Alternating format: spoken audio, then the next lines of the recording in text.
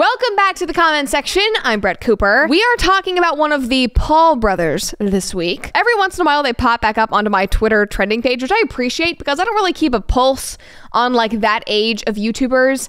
I think that was sort of like my demographic as I was growing up, but I was never really an internet kid and I didn't watch YouTube. So I knew that they were around, but I wasn't like engaged. Logan Paul got himself into some hot water apparently this week when the internet was told that he abused and abandoned his pet pig. But before we get into the story, make sure that you like this video, subscribe to this channel if you've not already, and of course, ring that notification bell so that you never miss a comment section or off the clock video. I never thought that those are words that would come out of my mouth. I did not even know that Logan Paul had a pet pig. He bought this pig a few years ago. Her name is Pearl. Here are some pictures, so cute. There he is kissing Pearl. This is a screenshot from the video where he brought Pearl home. We can throw some clips in here for you guys of him like introducing the pig to the dog. It was a whole ordeal. Pearl became a regular in his vlogs. Here is a tweet from a while ago. I bought Pearl over a year ago. I was told she was a mini pig. She's not. So he got her thinking that she was going to be one of those, like, I think one of the biggest kinds of small pigs is like the Kuni pigs. That's what my mom used to have. And then you get those little like teacup pigs, but it's like a normal thing. It's kind of a joke online. Like people are like, oh, I thought this was going to be a tiny pig, and then it ends up being like a literal hog. That is what happened with Pearl. Super cute. Anyway, not long ago, he moved to Puerto Rico, like basically every other crypto type dude in the world, and we have not heard much about Pearl since then until people saw this video, which was posted yesterday.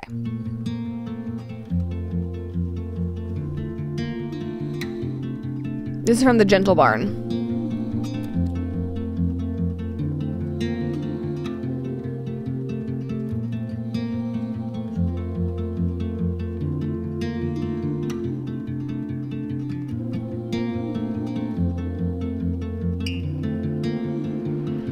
I love pigs. They're so cute.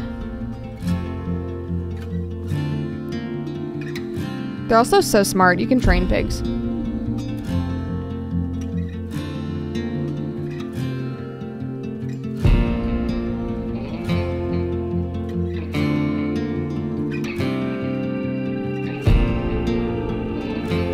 So then they said Pearl, which obviously people immediately connected that to Logan Paul, but here's the caption for that video that was posted on Instagram. She'll never be alone again. Pearl was found abandoned in a field next to another pig who had died. She came to us with tattered ears and a potentially life-threatening infection in her uterus that has since been healed. She has clearly been through so much trauma that we can't begin to imagine, but she is now safe with us at the Gentle Barn. From what we've been told, it is believed that she was purchased originally from a breeder by an influencer. People often buy mini pigs or teacup pigs for clout online, believing that they will stay small.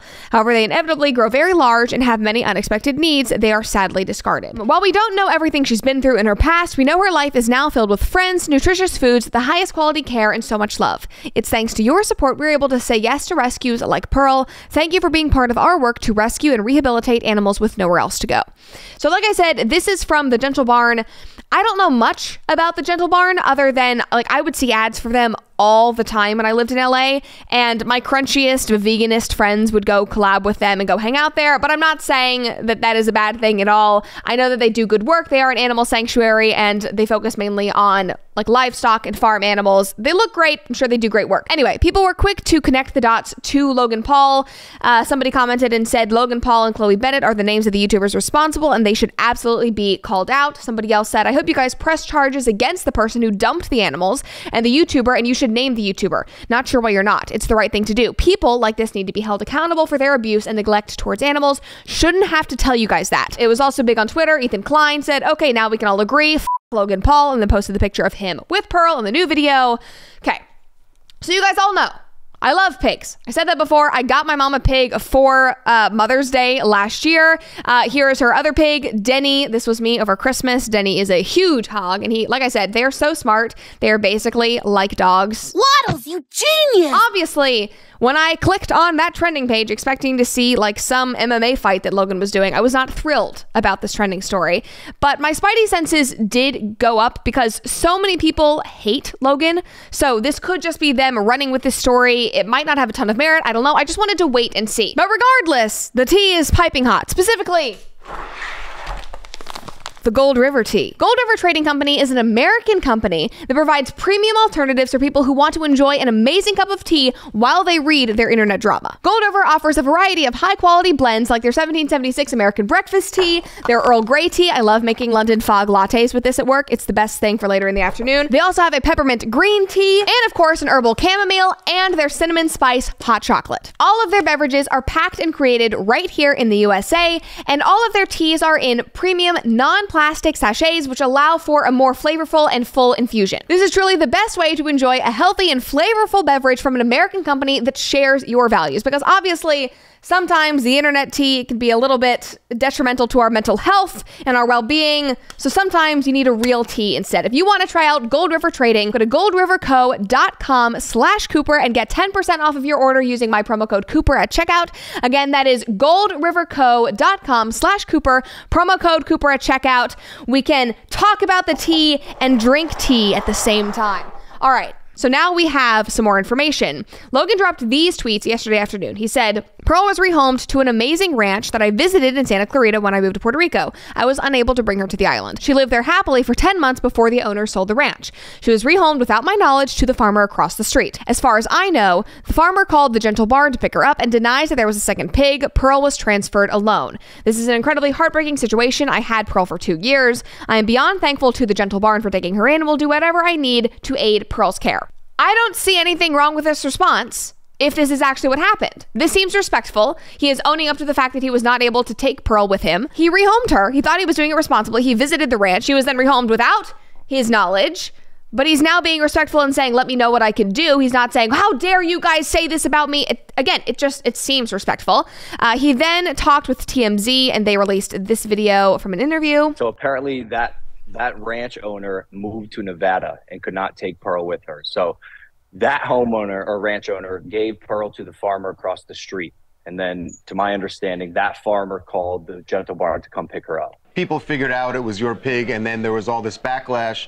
And people were, because the way that TikTok went out, it did make it seem like you were the person who had abandoned Pearl. Yeah. The verbiage they used was she was irresponsibly rehomed. So the first thing I did was I checked myself. I said, wait a second, was she irresponsibly rehomed by me? Absolutely not. She was put in an amazing horse ranch where she lived an amazing life for 10 months. When that homeowner relocated and the pig swiped hands again, it was something that I didn't know was taking place.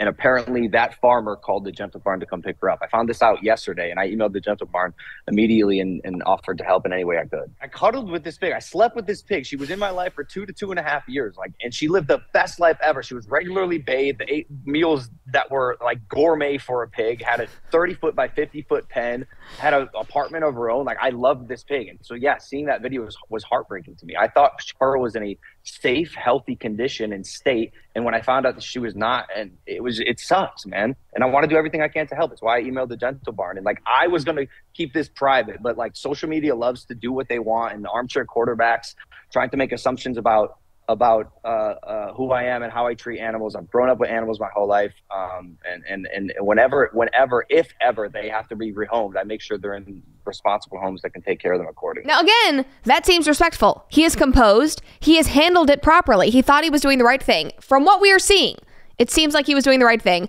The Gentle Barn was definitely trying to put blame on him, saying this YouTuber did it, and then the pig was, irresponsibly rehomed. From what he is saying, obviously, he was the YouTuber that bought the pig, but he responsibly rehomed it. The person who he rehomed it to then irresponsibly rehomed it, but there was no nuance in that caption. I can't believe I am breaking down a whole freaking pig story, but you know what? That's what we do on the show. But people are still not convinced, even though he is doing all of this damage control and he is trying to get in front of the story.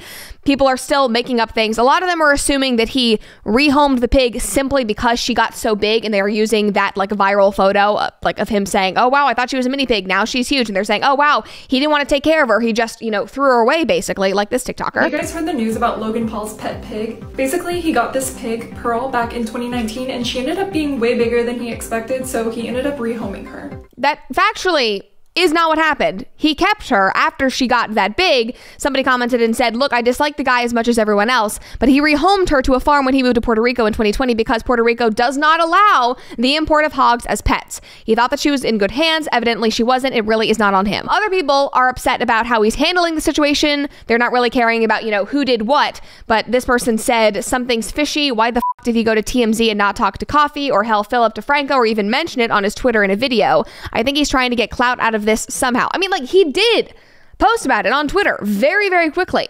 And then he posted the TMZ video saying, hey, this is what happened. And he apparently sent this letter to the Gentle Barn. This is what he was referencing in that TMZ video. He said, Dear Gentle Barn, it was just brought to my attention that a pig I owned nearly 2 years ago, Pearl, was rescued and rehomed by your organization. With every ounce of gratitude I have, thank you. Pearl lived a very happy life in my home in Encino for about 2 years. She was treated like the princess she is, bathed regularly, ate a variety of healthy meals, roamed the yard, and had a shelter and a pen of her own. I'd even sleep with her sometimes. You'll come to find that she is a very friendly pig and loves to cuddle. When I moved to Puerto Rico in April of 2020, she was unable to come with me, so she was rehomed at a horse ranch in Santa Clarita. From my understanding, she lived fruitfully there for almost 10 months until that homeowner moved as well.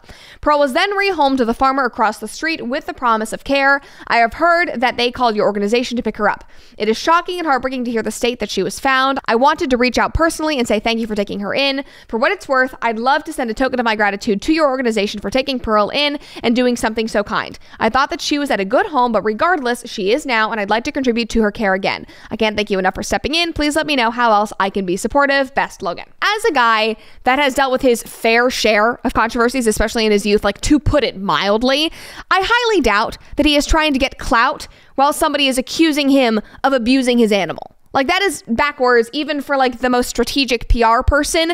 I don't think that this is working in his favor at all, especially while he has another situation going on right now. Like, how else would you have wanted him to deal with the situation?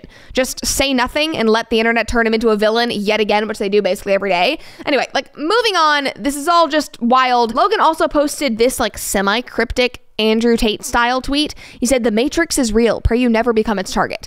Now, I don't really get the Matrix stuff. I've never even watched the movie, but obviously he thinks that he is being targeted. Andrew Tate, though, does not like him. He literally tweeted out afterwards that even in Romanian prison, people think that Logan Paul is a scammer. And then this is an old video about Logan Paul.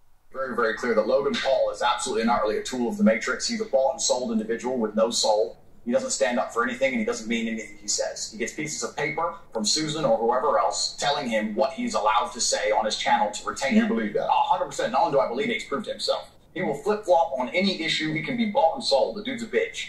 Logan Paul is a bitch, and I will say that here publicly. Anyone wants, I'll fight him for free. So, I don't know whether he's trying to like latch on to the Andrew Tate thing, but regardless, he thinks that this is not all an innocent situation, I guess. But also, this tweet stood out to me. Ever since you dissed Christianity, things have been upside down. I don't believe that's a coincidence. And Logan Paul responded and said, "Me either."